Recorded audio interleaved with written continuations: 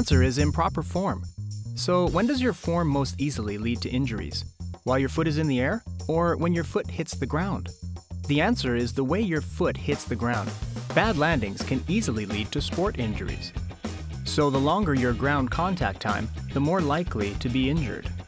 Let's see what ground contact time is. Look at this runner here. His ground contact time is very long. The longer your ground contact time, the more pressure is on your foot, which means a higher chance of sport injuries on his legs and knees. Another important factor is left-right ground contact balance.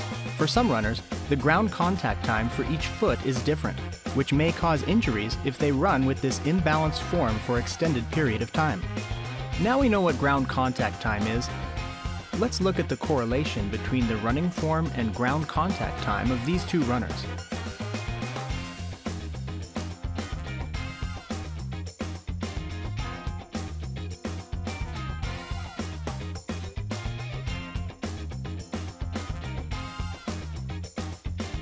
Now we can look at the data of this runner.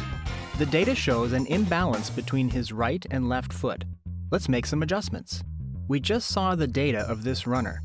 The contact time of his right foot is longer, with 52%, while the time of his left foot is shorter, with 48%. That's because his left foot stayed behind him for too long, which led to a long ground contact time. Let's first look at his original running form. His left foot stays behind after touching down, which makes this foot's ground contact time long. The correct way is to quickly return this foot to this position under the hip. Pull your foot back quickly. Don't leave it behind. This will shorten the ground contact time and let you step off the ground more quickly. In short, we should stay focused while we are in the air. We need to strengthen our focus and our awareness of pulling up our feet. Only by doing this can we shorten our ground contact time and reduce the risk of injuries. Let me ask you this, what's the major difference between running on the spot and running forward? The answer is the angle of falling.